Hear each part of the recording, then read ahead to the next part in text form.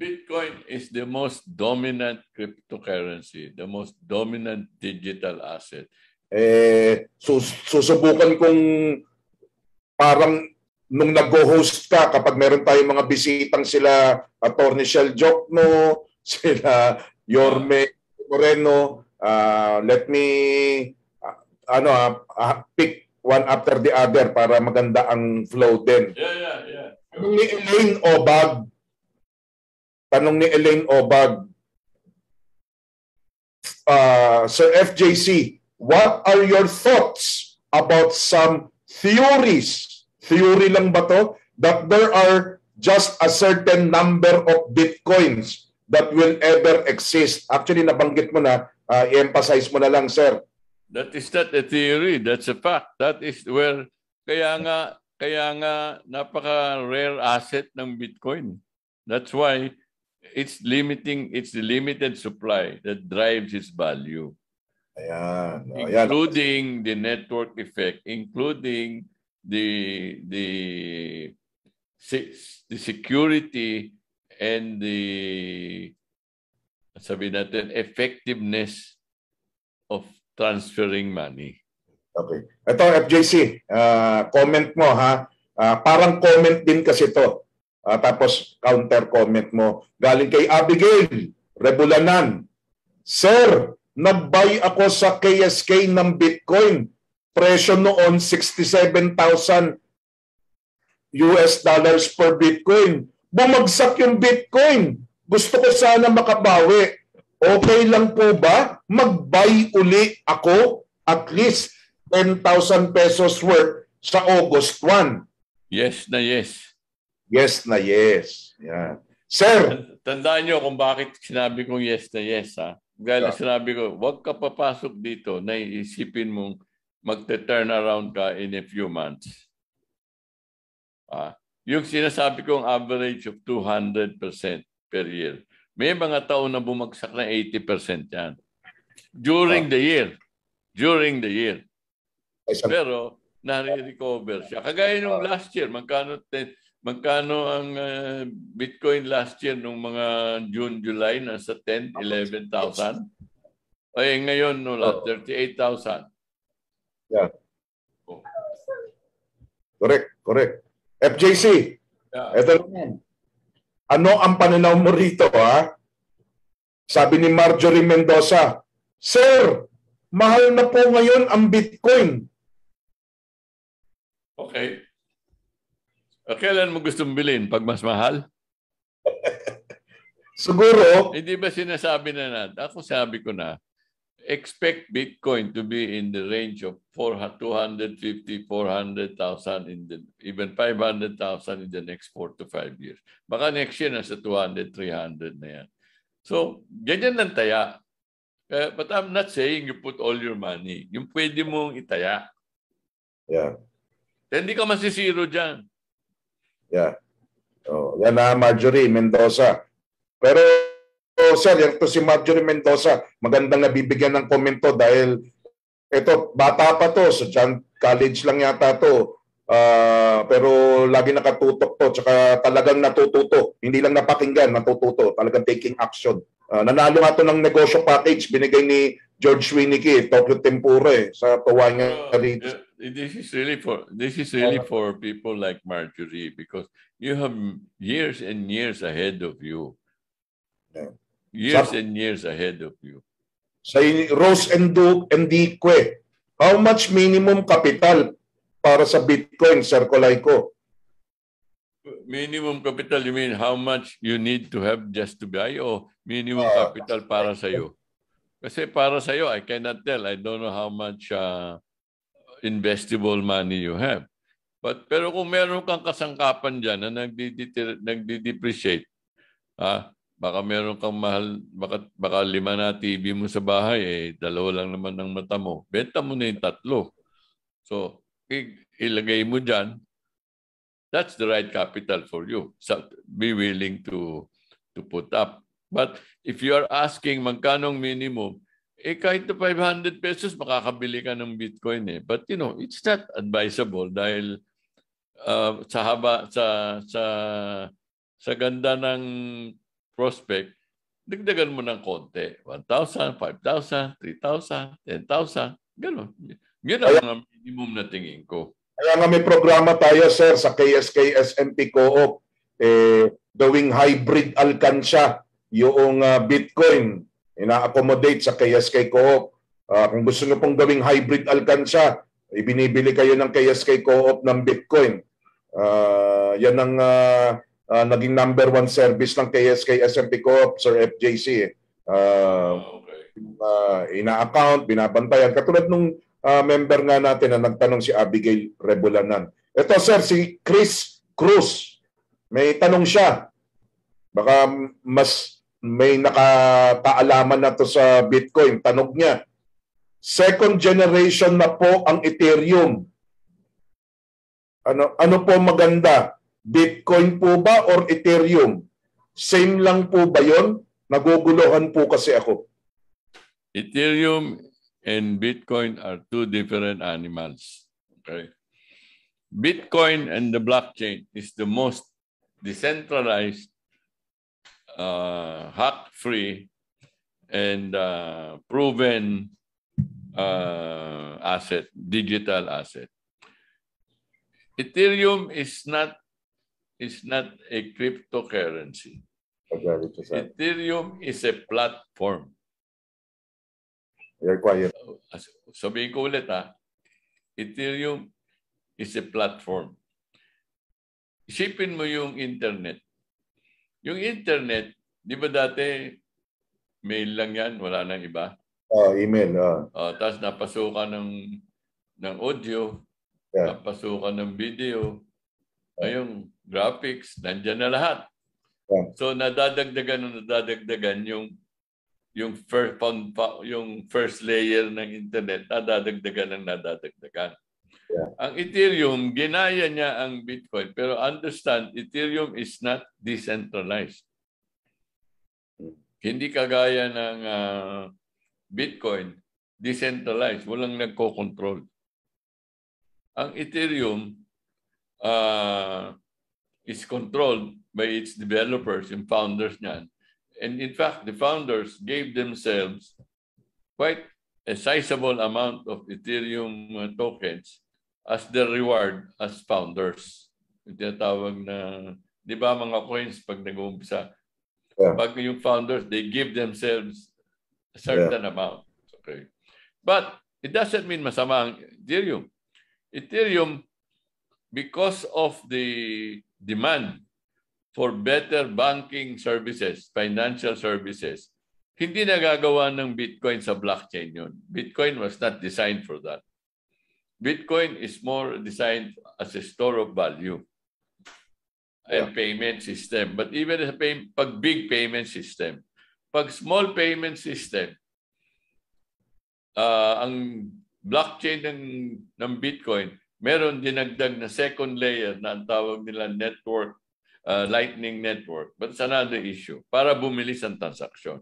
But the original Bitcoin is really a store of value. It's money that you can invest in that tumataas ang value. Okay. Ethereum is a platform to promote more transactions, financial and economic transactions na mabilis and safe. So, ang value ng Ethereum is yung dami ng gagamit. Kasi gagamitin yan for contracts, for elections, for title ng property. Madaming applications na gagamitin ang Bitcoin. Kaya tinatawag ang Ethereum. Kaya tawag nila dyan is the DeFi Foundation, yung Decentralized Finance. So, ang madami nagsasabi, malaki ang potential ng Ethereum. Ako personally, meron ako nakikitang potential ng Ethereum, pero mas tataya ako for my own purpose sa Bitcoin because wala naman akong ganong kadami na pwede ko lahat lagyan. I would rather put it in a surer coin, a surer digital gold like Bitcoin dahil siya ang the most dominant and the most proven network and digital asset today. Ethereum is the second, pero it's under development. Yung tinatawag na, medyo technical nito eh, yung foundation ng Ethereum is not the same as Bitcoin. In terms of validation, proof of work versus proof of stake. Hindi pa proven yung ibang concept ng Ethereum. Pero madaming institutions are out supporting Ethereum. And for that reason, yes, tataas pa rin Ethereum. Pero wag nyo i-compare yung dalawa dahil hindi ibang-iba sila. Correct. FJC, with that question and your answer, with your reply, ako nasasagot to sa tanong ni Jose Carlos Sevilleno. Ito, regular din ito nanonood at may medyo level up na ang tinatanong niya, how about Dogecoin, BNB, Axie Infinity? Nakuha nyo na sana dun sa sagot ni Mr. Colayco. Kung napaka-komplikado nitong cryptocurrency, Bitcoin, napaka-komplikado. Hindi po nagiging maganda. Uy, Axie, kikita daw, ang daming pumapasok. Uy, Dogecoin, ang laki ng paglago. Hindi po doon nasusukat kung maganda, pasukin yon o hindi. Una, napaka-komplikado nitong cryptocurrency. Why are you sticking or why are you leaning, FJC? I'm rephrasing the statement para sa mga ganitong tanong. Bakit ka na-stick sa Bitcoin? Because Bitcoin is the most dominant cryptocurrency, the most dominant digital asset. It is now basically recognized by the biggest financial institutions, the biggest authorities all over the world as the one single dominant technology, monetary network. Bitcoin is a monetary network. Yung mga ang dami-dami dyan, they are just trying to copy Bitcoin but they don't have the blockchain integrity that Bitcoin has. Yeah. So, yung mga yan, yung mga founders dyan, at saka kung papasok ka dyan, kailangan mabilis ka. Dahil unang-una, nandito ka sa Pilipinas, nilalaro yan sa mga certain exchanges. Yeah. Pag hindi maganda internet connection mo, hindi ka nakatutok, ang volume niyan, kumbaga sa investment, the liquidity is not there. Yeah. Madali sabihin ako, kumita ka ng 300, 500% ba? Anong ba volume? $10,000 lang pala eh. Yeah. Or 100. Hindi. Unahan ko na yung tanong. Kaya po papasok ako sa Bitcoin trading. Bitcoin trading. Anong take nyo dyan? Siguro, pang-closing natin, sir, pang-closing. Paano ba dapat ang play? At huwag nyo nang isipin yung mga iba, altcoins. Alam niyo ba, 11,000 coins, 11,000 plus ang coins. 11,000. 99% dyan basura. 99.9% basura. Will you agree, Mr. Colayco? Yeah. Kaya ako di ko naiintindi. So, I don't waste time. Una, I don't have that kind of money to type para intindihin ko pa lahat yan. Doon ako sigurado. The most dominant, proven, 12 years, $1 trillion worth in asset value going up to, once it replaces even 30% or 40% of the gold value, nandun ka na sa 6-7 trillion of value ng Bitcoin. Times 7 na agad yung pera mo. Pag pumasok pa yung mga corporate, 450 trillion assets yan naghahanap. Sagay mo na lang 5% noon ang pumasok sa Bitcoin. That adds up another what? 40 trillion? Kaya nga, or 20 trillion in terms of value. Doon ako nakatingin. Kaya hindi ko iniintindi yung mga marketing hype ng mga pagalingan ng mga technology guys. kalimutan mo Hindi naman tayo naglalaro dyan sa field na yan eh. Anyway. Unless computer geek po kayo, unless malaki pera nyo para mag-leverage at kaya nyo intindihin yan, just buy and hold Bitcoin for that. that matter. Dami nga nag-aalok sa akin. Pumasok daw ako. I will not mention the name. Nag-guarantee daw sila trading ng Bitcoin. Ako, paano may gagaranty yan? Diyos ko. Yeah. Wala yan. So, kaya ko po parang winalis na ganun. Yung mga tinatanong nyo, paano po yung Ripple XRP? Sabi ng SEC ng Amerika, iimbestigahan sila dahil bumabahalaga. Hindi na po natin pag-aksayahan. Let's just stick to the first, the most dominant currency. Tandaan ho natin ito. Pag hindi decentralized, do not touch it. Kasi FJC, sinabi ko, pag minsan kasi, sir, ang daming tinatanong. Paano yan Dogecoin? Paano itong Axie Infinity? Pambihira yung unang-unang step, makakuha ng digital wallet at makakuha ng 0.00001 Bitcoin. Hindi pa pala ginawa, hindi pa nagagawa. Ang daming tanong. Nagiging pagalingan sa tanungan. Hindi po ito pagalingan sa tanungan. Ito ang aking advice. Kung gusto nyong talagang makapagpundar in the future, this is one of the few lifetime opportunities in its early stage. Mag-take a few more years, it's not going to be as good anymore. So you take action now, tumaya ka, nothing to lose. Ngayon, kung hintayin mong mataas na yan, nandun na, pag umabot ng 200, 300,000, ay sayang. Hindi ka gumalaw eh. And as time passes, the opportunity decreases. Siyempre, hindi naman forever ito. Because limited din ang financial assets ng mundo. FJC, miski na ayaw na natin sagutin yung mga tungkol sa ibang coin, I will still acknowledge and have a quick statement. Parang si Denise Parit, may tanong siya tungkol dun sa isang network. Ito po ba yung kapartner Japan payment system available dito sa Pilipinas, registered, nagpa-picture pa kasama yung mga tiga SEC at BSP. Kilala ko po yung nagdala dito sa Pilipinas. Kinakausap kami ni Mr. Colayco. Hindi ko na po pinaabot kay Mr. Colayco dahil alam ko hindi nga papasukin, hindi namin e-endorse. Doon sa mga iba pong nagtanong, Axie Infinity, simple lang po, narinig ni Mr. Colayco yung sagot ko doon sa isang seminar namin nung isang araw. Bakit pumapasok ko ba kayo sa online casino? Doon, malinaw na malinaw. Buti pa ang online casino, merong pagkor na nagbabantay. Ba't hindi na lang kayo mag-online casino? Laro lang yung Axie Infinity. Naglalaro lang po doon. Nagsusugal. Pero walang regulator. Hindi po kayo makakapunta sa SEC, sa BSP, sa DTI, miski na kay Tulpo, hindi ko kayo matutulungan. Na tinakbo ng Axie Infinity yung pera ko. Miski na si Tulpo, hindi kayo matutulungan. Bakit?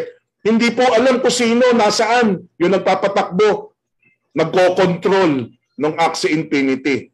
Sir, question po, sabi ni Cherry Abing, I just know Bitcoin dahil sa inyo. Kaya wala pa po ako idea. How long ba ang hintayin para in the future para kunin ko ang money ko? Kasi what if badly needed? Like in the span of how many years po ba? Nabanggit na po ni Mr. Colayco, late kasi naman din si Ma'am Cherry. Teacher po kasi ito, FJC, teacher.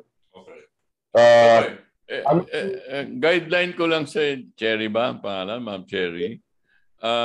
Sana meron kayong absolute amount na target, no? Dahil kung kailangan yung pera, then you can sell part of it or all of it kung kailangan nyo na. Then panalo ka na dahil nakuha mo yung gusto mo.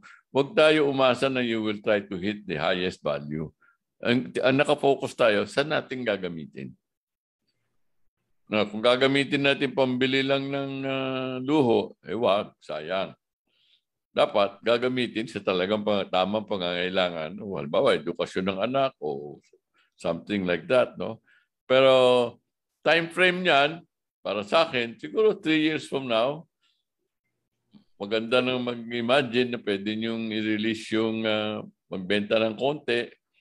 Ako, experience ko, to be honest, yung naibigay, yung tinanggal ko sa ibang investment na para sa aking mga apo na iniipon nila.